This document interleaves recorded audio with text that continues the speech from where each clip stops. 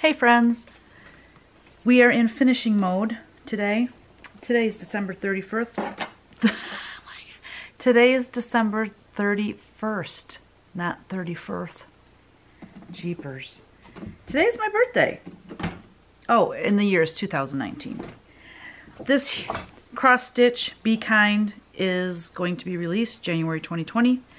So I'm working on the finishing and I wanted to record myself doing it, so if you like the finish you can do it as well. Again, I'm going to preface this video with I am not a professional finisher. I am a professional artist. I'm not even a professional stitcher. I do punch needle and I do artwork like paintings. I am very blessed to be working with some of the finest stitchers, and they do my cross stitch charts or my models for me, so thank you Jesus for them. So I went ahead and cut on my sticky board, Press On, I guess that's the brand name. It says registered trademark, so Press On is the kind I use. I went ahead and cut my sticky board. Oh, I forgot. Hold on, I gotta go grab the measurements. It was stitched on Weeks Dye Works 35 count corn silk. So if you stitch on that same count, and it's 2/2, if you stitch on that same count, you will end up with the same dimensions. Therefore, it will turn out like mine. If you use 32 count, obviously it's going to be bigger, so these dimensions won't mean anything to you. You'll just have to measure your own, okay? So my first board, I cut 5 1/4 by 5 1/4. The second board, which is this one, I cut 5 5/8 by 5 5/8, and I put the fabric on a diagonal just because I thought trying to get that on straight might be near impossible. So I put it on the diagonal. And then my last piece, 6 5/8 by 6 5/8. So that'll allow me a nice 1/2 inch border all the way around. What I use to cut my sticky board, and I find to be the most accurate way, when I did my ornaments, my punch needle ornaments, I used scissors because I couldn't find my knife. And for the ornaments, it wasn't that big a deal using scissors because it's an ornament. It's not square. Like I'm putting a square upon on top of a square upon a top of a square. And then my finish, my piece I'm going to put it on is square. So I want it to be nice and square so everything lines up good. And using these quilter rulers are the best way, and using a knife, that's the best way to get a nice square cut, okay? So when you use sticky board and you get your piece cut, I have a hard time trying to get the part that peels off. I have a hard time getting that off, and sometimes I end up peeling part of the board and stuff. So I just took my knife and the knife that I used to cut it with, and I just stick it in there, and it helps so that you can do that without tearing the edge. And anyway, that's my little tip for you.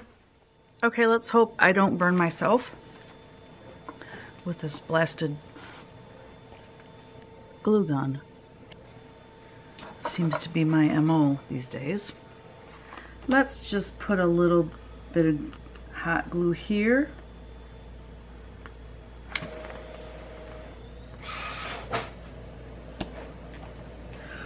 And you don't want to like put a big glob of it.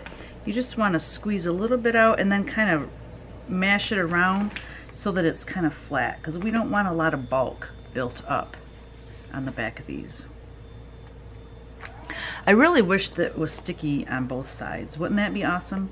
Do you think they'll ever come out with sticky board that's sticky on both sides? Because then you could peel that off and just fold these over. Maybe they make it. I've never seen it, but it doesn't mean it's not in existence. Okay, so I just do my 4 corners, and then I run a bead of glue along the edge and fold it over, making it as tight and as taut as I can.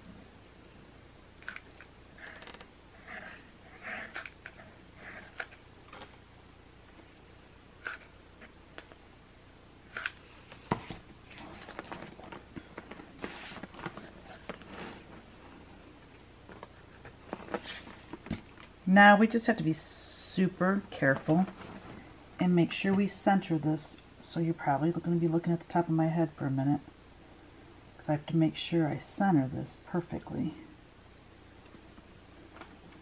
or as perfectly as possible. And just press it on.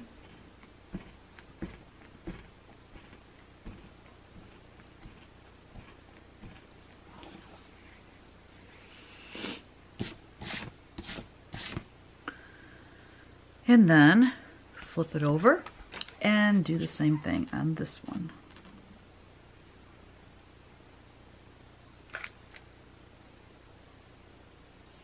You don't want to get too close to the edge because you really don't want that to squeeze out and show. I really despise when the glue shows.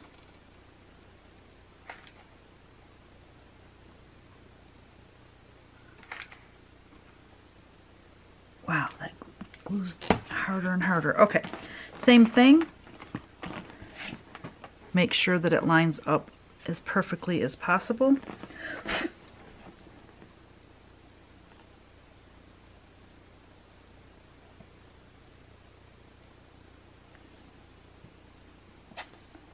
That looks pretty darn good.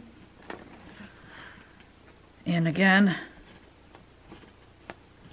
not necessarily looking for perfection, but trying our hardest to get perfection.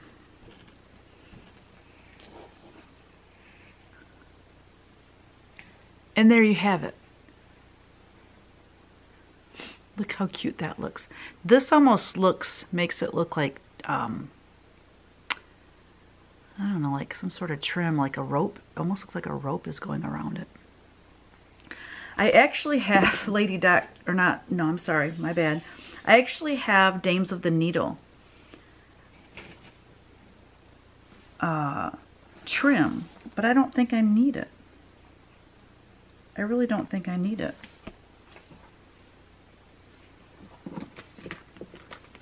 I can always add it later if I decide to, because what I'm using is this cool piece here. I got it from Hobby Lobby. Let me see if I can read you the number. It's item number 1554484.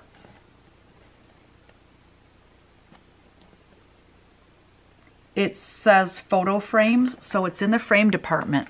It says $24.99, but I know I go when they're half off every other week. Frames and wall decor are half off, so I paid, you know, $12.50 for it. So anyway, Hobby Lobby, again, that item number is 1554484. So hopefully they still have it. But isn't it cool? I love it. Zoom out just a skosh so you can see the whole thing. Then I have this. This I bought at Walmart during Christmas, so they probably don't have these anymore.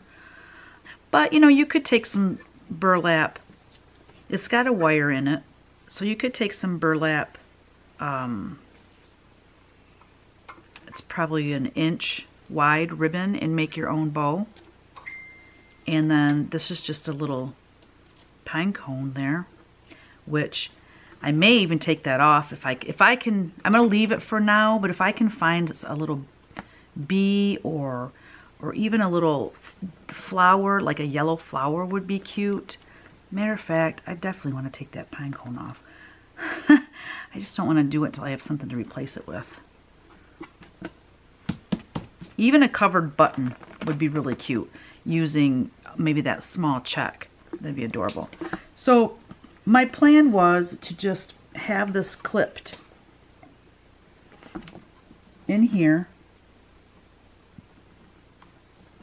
and centered, and then use this bow.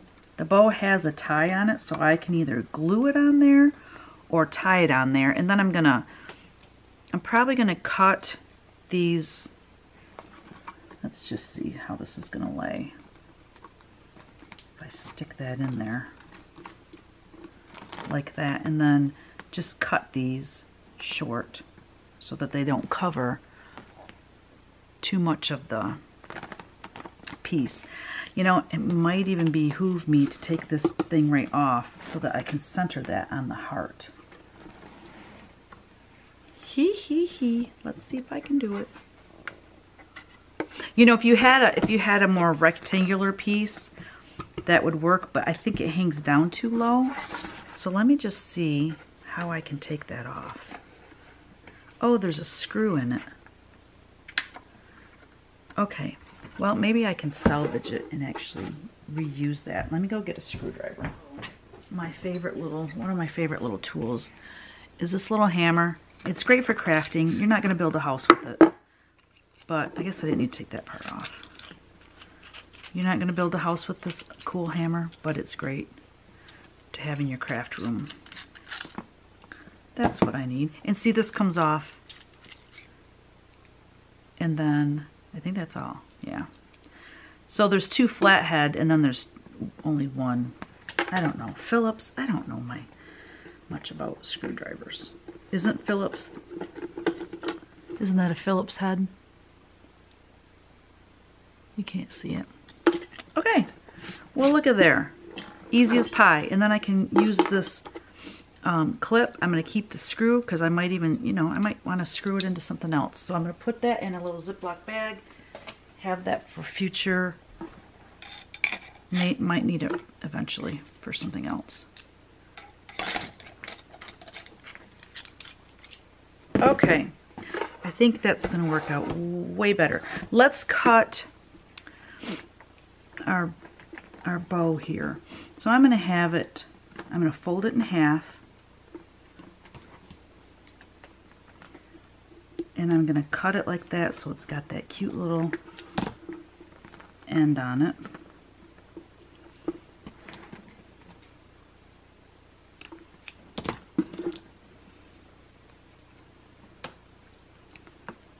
It can even kind of, you can maneuver it around a little bit.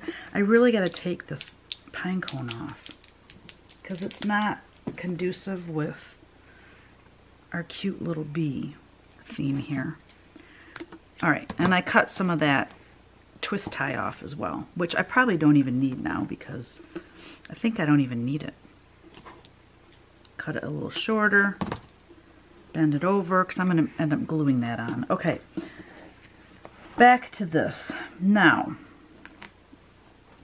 And I think that's better because now you can kind of see that there's a heart under there. So if I glue that there, glue that at the top, and I can puff this, I can make these. Because there's wire in it, I can make it a little more fluffy if I want to.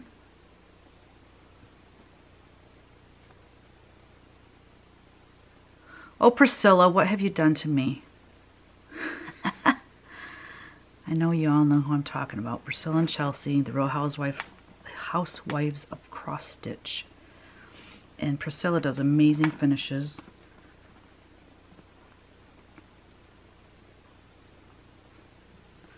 Okay, so I'm going to glue that on right there. And then I'm going to have to find something from the center, which I think I'm going to do a covered button, but I have no idea how to make a covered button. So let's first of all get this part glued on. So let's see.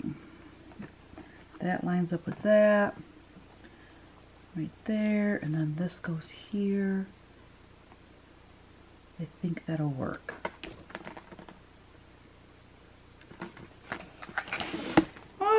Makes me nervous.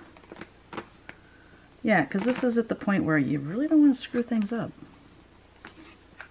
It's good to eyeball it and, you know what you're going to do exactly.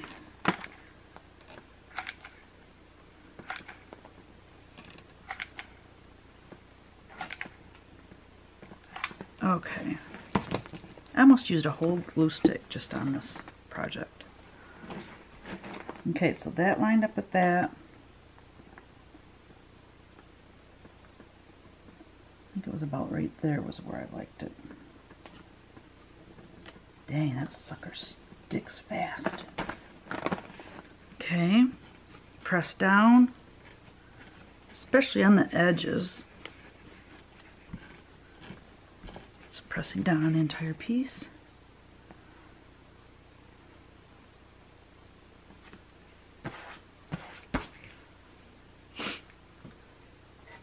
It might be kind of cool to paint the edges of this wood black. Stay tuned. I may do that. So that's going to go there. I'm not going to glue it on yet, just because I want to see about doing a covered button. Nice. So I'm super excited because I was kind of in a panic mode because I'm like, okay, I don't even have buttons down here. And even if I had a button down here, I don't know how to do a covered button, blah, blah, yada, yada. And then I remembered I bought these adorable little bees from an Etsy shop. Oh God, I'll have, matter of fact, I might start carrying these in my Etsy shop. She said that I could purchase them wholesale. She does all kinds of cool beeswax things. It's not focusing. There we go. See my wrinkly hands too. So she has these beeswax bees, and then she has, you know, Santas and sheep and angels and all kinds of beautiful things. So I'm going to use that instead of a covered button. So there you go. Thank you, thank you. I'm so happy about that. Yeah, and this is wax, so that hot glue, the wax is probably melting into the hot glue, and it's just going to be perfect. OMG, look how cute, guys. Look how cute. Can you see how cute? Sorry for the sniffles. Still sniffling. It's been 3 weeks now. Okay, so I don't know. I'm just going to put a whole bunch of glue on, I guess.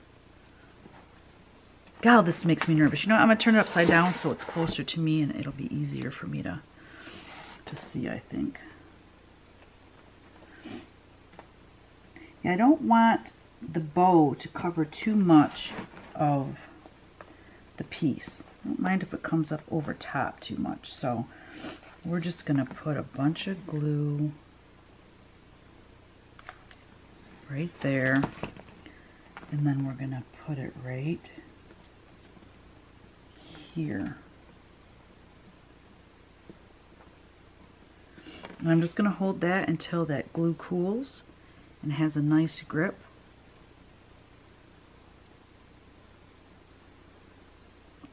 Hopefully when I do the video and show all the finishes, everything stays put and doesn't fall off. There's a piece of wire hanging out from this bow.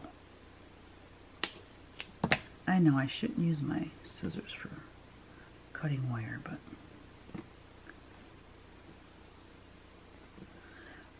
oh my gosh, I absolutely love it. So there you have it. It's so cute. I don't know. I was gonna say I do think I'm gonna paint the edges black around the side, but if I come up over the top with that black, I don't think that will look good, because this piece of metal, if you can see it, see how it's wood and then they put the metal on it, and then they put these little, I don't know if they're screws or tacks or something. They might even be just glued on. But I don't want the black paint to come over the top and mess with this part. So I think I'm just gonna leave it the way it is. I think it's super cute. If you wanted, when you got yours, you could make the heart black, and that would make the heart stand out a little bit more. But then again, you know, the black around the bee, I think that black fabric, you know, makes it pop. And I'm really happy with the way it turned out, and I love this piece. I love this stitch piece so much. This would be really cute as a little pillow as well. That is, I'm gonna leave that up to Vanna and the professional finishers, and I'm going to stick with this kind of finishing. So thank you guys for watching, and I hope that you enjoyed this, and I hope that it gave you an idea. You know, and if you can't find this piece, you can get a piece of wood that size. Or there's all kinds of other things that you can use to attach this to. It was more about showing you how I do the fabric on the sticky board, and just this cute little bow, which, you know, you could make yourself if you can't find that, because like I said, that was at Christmas at Walmart, so I doubt they still have them. Anyways, thanks for watching and happy stitching.